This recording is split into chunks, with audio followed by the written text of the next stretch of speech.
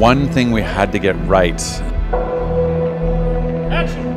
It's hard to sort of wrap your head around it. We've been basically heads down for so long.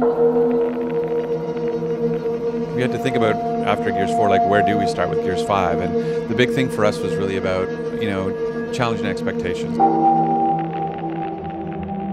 There's going to be things in the game that people don't expect. It's definitely a huge step forward. It's an evolution. And so it was like, okay, what are people responding to? But it was, what is it we wanted to bring, and how could we challenge ourselves? That was a great opportunity with Gears 5 that we really haven't had as much opportunity with until now.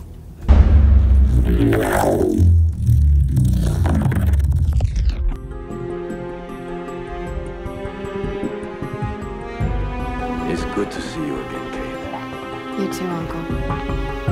Now go pack up. You're leaving.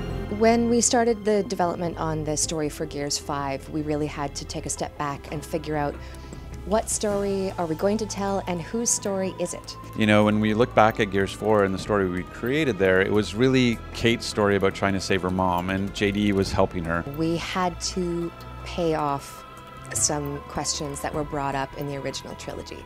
So things that were asked in the first game even, we are answering some of those questions in our game. Will we listen? Did you listen? Are you listening? That's Niles, all right. Still batshit after all these years.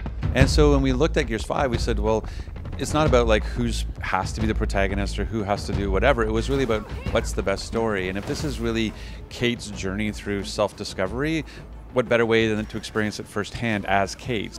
She's going through some heavy stuff that's carried over from Gears 4 and also that takes place in Gears 5.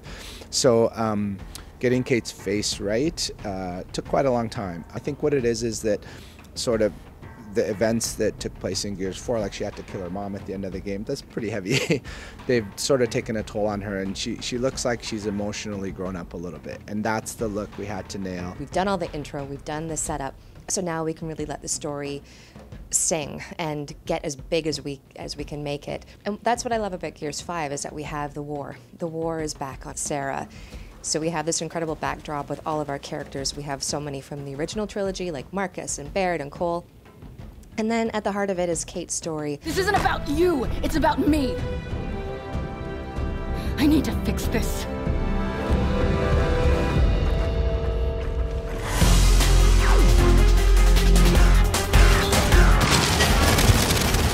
Sort of this mission statement for the game was challenge expectations, and one of the ways we really wanted to do that was with player choice. We had this amazing new opportunity where we have the skiff.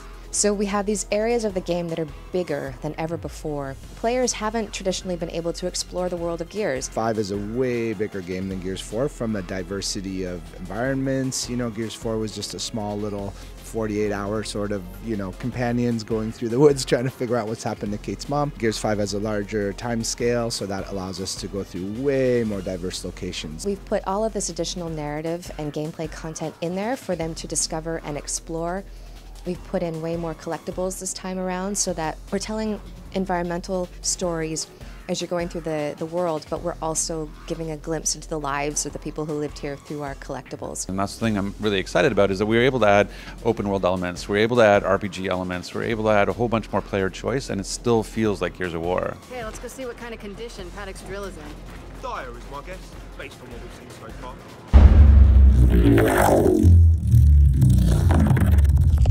Building the multiplayer in Gears 5 was a big undertaking for this studio. We have so many different experiences. We've got Versus, we have Horde, we have Escape, and we have now our first UGC tool, Map Builder, which lets you build maps for Escape. And you have to think about games as a service is obviously a real thing. And even with Gears 4, we had our last eSport event almost 2.5 to 3 years after we launched Gears 4, and it had the highest viewership that we ever had throughout the entire time. Gears has esports in its blood, going all the way back to early Gears, but with Gears 4 and 5, we've really taken it up a notch. And we, on the multiplayer team, think of esports as the aspirational top of the pyramid. We want to be able to show people playing the game what it looks like to play the game at a very, very high level. One of the things that we've done for Gears 5 in particular is we've actually been able to work with the multiplayer team to make sure that our esports mode is the most entertaining esports mode that we can possibly have. We took it upon ourselves that it was really important to make a new experience that was not only still what Gears is at its core and still very authentically Gears, but also opened up the combat. We wanted it to be about all kinds of weapons. We wanted it to be about all combat distances. We didn't just want it being shotgun in the face the whole time. And that's something that we have taken a lot of time to evaluate and sort of look at and say, you know, we don't want to just compare ourselves to other big esports. We want to just learn how to look at our community, see what they want to get out of the esport, and see what's working well for our game, and then grow with it. We weren't even sure if we could actually pull it off, but based on the results of the tech test, it seems like we have, and we're really happy with the results.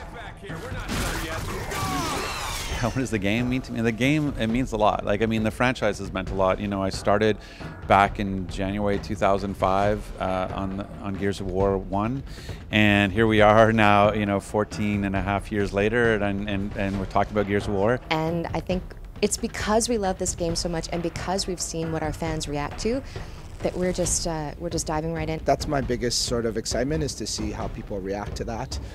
It's definitely a huge step forward. It's an evolution. It's not just a reproduction of Gears 4. It's a pleasure to come to work every day and to work on this game with this team, and to be able to invest and build on a game that has such a deep design ethos is really a pleasure. And it means a ton to our community, and I can't wait to sort of give them the opportunity to actually play on Gears 5.